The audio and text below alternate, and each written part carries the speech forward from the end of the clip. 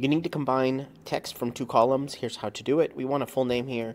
We'll type in the equal sign, and we're going to select A2 here. Now, if we add an ampersand and select B2, we will see that we will get the full name, but we're missing one thing, which is a space. So we just need to add another ampersand in between those, add a quotes before and after, a space. And now we get a full name. We can select that, and we can see that all of these have that same formula. But let's say we want to add a domain name to them. Well, we can try the exact same thing. We can even copy paste this over. We can see it says Johnson space example.com. So we just need to change that space to an @ sign. Maybe we use everybody's last name, but if we want to use their first name, we just select A2 and copy paste that formula down, and we have their first name at the domain here. But let's say we want to add some kind of message at the beginning. We want to say equal sign. Hey, let's try emailing space, and I'm going to add an ampersand.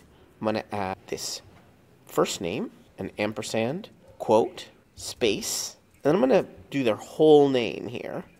Then do another ampersand, then a quote, at, and then ampersand, and I can use their email address. And so I can get an entire message here, but have particular little bits of pieces from these cells inside there.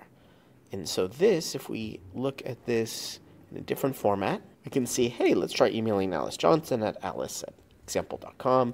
Hey, let's try emailing Bob Smith at bob@gmail.com.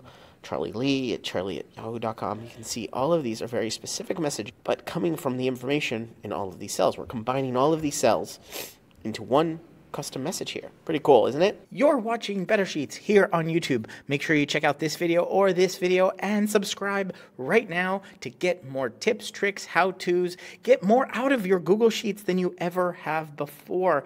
I'm excited to be making a ton more videos here. Ask me questions down in the comments and I will answer them in future videos. But for right now, right here, one of these videos is going to be your next Google Sheet.